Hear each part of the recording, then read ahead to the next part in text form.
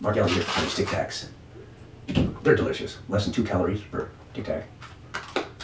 Crunchy, very hard and crunchy. Sugar, maltodextrin, tartaric acid, natural and artificial flavors. Rice starch, gum arabic, magnesium stearate, ascorbic acid, yellow number 6, and carnauba. Saw it here in the forecast tablet. Where's the seal? Right here. Whoa, there we go. Now you're in business. Okay, that's all I want them to have, because it's really to freshen your breath, and not as a candy you should just eat a lot of.